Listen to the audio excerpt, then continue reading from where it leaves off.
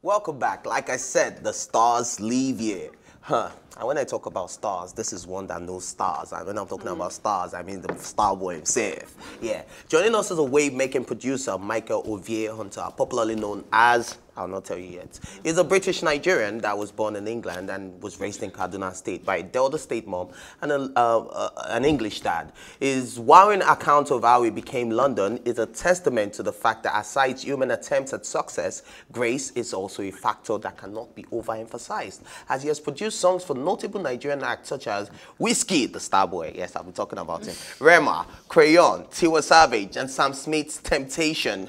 Okay, Tiwa Savage on Sam Smith's Temptation, and a host of other music. If I go on, we will keep talking about all the accolades he's received. Just get to know a bad commando man like London. Hey. Thank you. What's good, brother? Yeah, I'm good. Man, it's you know, you're the bad commando himself. In case a lot of people don't know, he's also the genius behind Bad Commando. Yeah. Bad man moves. Yeah, so tell me about your creative process, because every time I listen to your beats, there's just this vibe that just comes with it, like you're in this zone. As in, how does your head work when you're making a beat? Honestly, I tend not to overthink when I'm making the beat. Like, I just like to go with the flow.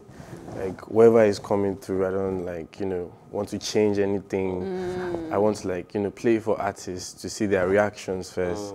And then I also love creating with the artists because, it's good like, coming together to contribute to the music and everything. So, yeah, pretty much it. Sorry, what does the energy have to feel like in the room?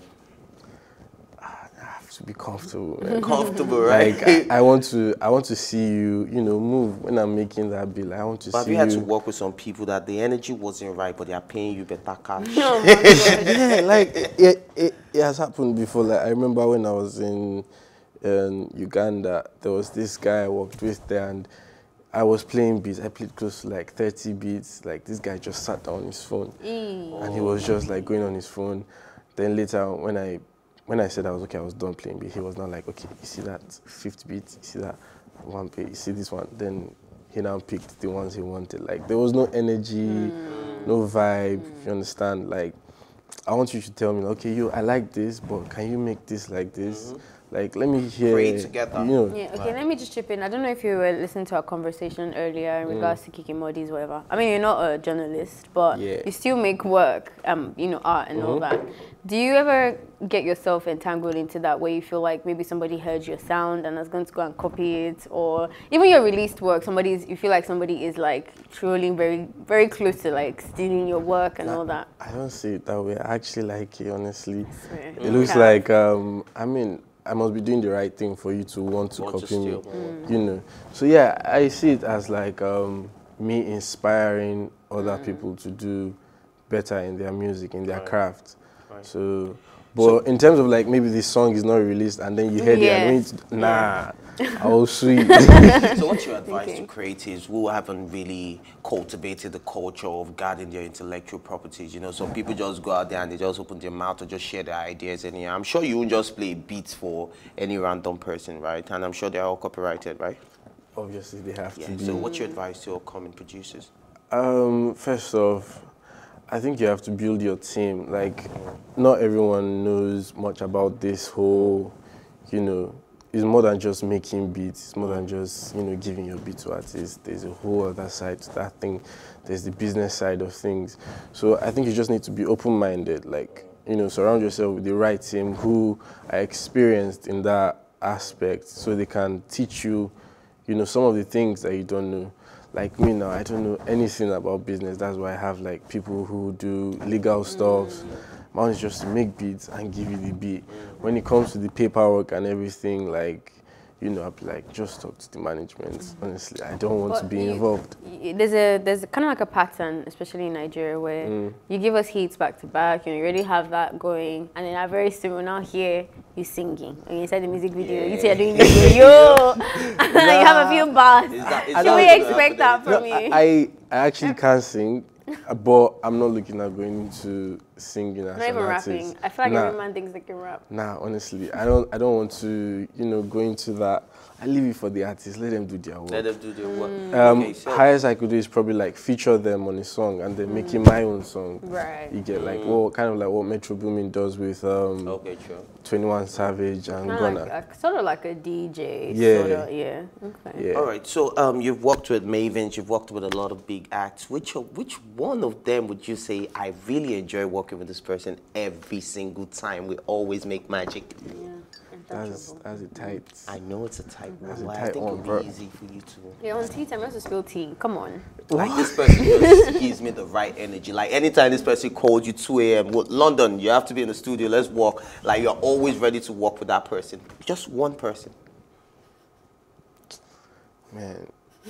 Come on, give us a name. This is too tight. Don't Like, worry. I don't want to be partial or anything. Like, nah. But you do have someone in mind.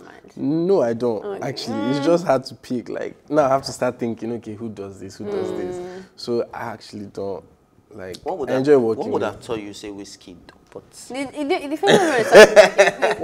Another question I will ask on the, he said he thought you said Wizkid because he's like obsessed with Wizkid. don't mind me. I'm just He's joking. like a serious Wizkid FC fan. Anyway, I want to know, obviously you have a good list of artists that you've worked with and they're quite big in the industry. But is there anybody that you feel like, I need to get this person, I need to work with this person? I need Drake.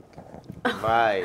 You live the whole country, Yeah, no. I past think, the continent. honestly, I won't say like I'm done. But I'm not looking at, going like really global and everything. So my eye is more on, international acts right now.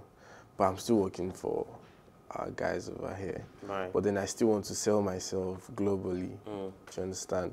Like, I want to be that Nigerian producer, that Afrobeat producer who does stuff for Summer Walker, True. type of thing. Okay. All right, so, working with Mavins and under the tutelage of Don Jazzy, how is that like? Because, man, there are a lot of creative minds there. Like, how does he feel to be working with Mavins, in-house? Yo, the first time I saw Jazzy, I was really scared, honestly. Why? I swear to God. So that was like last year, I think. I just started making beats and You started making beats last year. like proper, I go into the industry. All of this is from That's last a church year, boy drummer. He was drumming in church, right? Yeah, I used to play drums in church. Yeah, so basically I used to, be around Ozedikos a lot. Like I used to always follow him for sessions. So I kind of like learned a lot from Ozedikos. And there was this day Don Jazzy came into the studio. I was making beats, like I was so scared. And he sat down close to me. And then he was not like, that guitar. I was not like, why is he asking me? I'm supposed to be asking You're him. supposed to know. Like, why is he asking me? That kind of thing. So it's kind of like, it's actually nice, honestly, working with the whole Maven crew. Yeah. It kind of feels like one big family, honestly. We don't like, they don't take it as, it's not always just about business. It's not always about business. I mean, they still have time to bond as friends, family and everything. So yeah, it's actually a nice thing. I want to know about, I know you're not going to tell me how much you're making, Sha, but you can, I don't mind. But I want to know about the opportunities and how lucrative it is being a producer. And not a lot of people care about who the producer is. You hear a banger and it's just the artist and maybe the video vixen in there, but it's barely ever about the producers. So does that equate to your podcast? Like, is it also like, is there a big disparity between how much the artist gets, how much you get? Would you encourage people to be producers? I mean, you can be the artist if you want to be the artist. You can be the producer. I mean, there are some producers who have more cash than artists and everything. So it actually doesn't depend. It doesn't depend. Like, if you're a producer, cool, you could be making your cash. If you're an artist, you'll be making your cash. But I mean, once you're good at what you do, there's no way you won't All right, so before we let you go, we have to play a game with you because people need to get to know you real quick because we're running out of time. So Netflix or cinemas? Netflix. Nollywood or Hollywood? Documentaries. I love documentaries. Niger documentaries or foreign documentaries? Nigerian, no, foreign documentaries. Okay, Niger made or foreign? foreign. PlayStation or Xbox? People will shade me for this thing. I love Xbox. Oh, man. that's cool. Marvel or DC? That's the real deal. Marvel. iPhone or Android? You have to iPhone. think about that. No. Headphones or AirPods? AirPods. Guitars or trumpets? Guitars. Instagram or Twitter? iMessage. Outdoor or indoor? Indoor, man. Alrighty, man. It's been amazing having Yeah. this chat with you, London. And, you know, before, finally, just tell us what's new. What are you working on finally? Real quick in 20 You guys will seconds. have to wait and find out. Oh 2021. It's going to be a Okay. banger. Yeah, All right. you know, London steady say working. so. London say so. All right. We wish you had more time, but unfortunately, that is all we could take today. But thank you for watching. Join the conversation on social media with the hashtag #TeaTime or tweet at us at @PlusTV Africa. Remember, you can catch up on our previous episodes, including this one, and all our exclusive content by subscribing to our YouTube channel at +TV Africa. You can also watch Tea Time on Alta TV and in London on Ben Television. And you see London. A big thank you goes out to my special guest, London, my co-anchor, Ifeoluwa Omai, and Eniola, who had to step down because of social distancing, and the entire production team. Thank you all for watching +TV Africa's Tea Time. My name is Ife Oshunkeye.